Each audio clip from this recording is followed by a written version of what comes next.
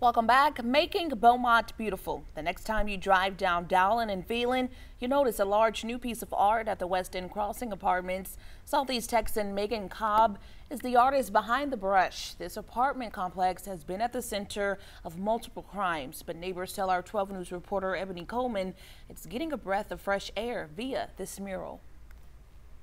A couple of months before October, because I was driving around looking for a place, and that's when I see somebody up there, but it wasn't much done. Keisha Cartwright was looking for apartments in Beaumont when she drove down Dowling and Phelan a second time. I was just like, oh my God, they did that fast. And so I was like, I'm gonna go in and try to get an application because, you know, it did catch my eye. She's talking about the West End Renaissance mural at the West End Crossing Apartments.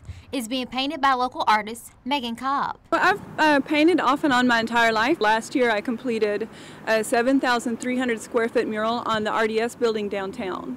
But this is the first time her canvas has been an apartment building. So there are elements like the dragon, and there will be a table of people dining at a rustic, you know, like Renaissance type feast, and there will be another dragon, and there's a knight in shining armor, and maybe even Rapunzel. We spoke to manager Lee Partridge on the phone. We wanted to kind of characterize the feel of the community. It's lighthearted and, you know, has this neat design that expresses the diversity of the residents. While this complex has been at the center of multiple crimes, including a shooting after a carjacking in July, Cartwright believes this mural has already started turning things around. I know when I moved in, there was at least 10 more other people in the office trying to get their keys and moving in.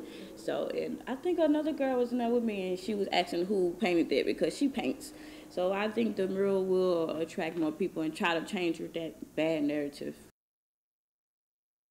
Cobb says she is waiting to receive a smaller area lift to complete the mural. She plans to have the mural done just in time for the new year.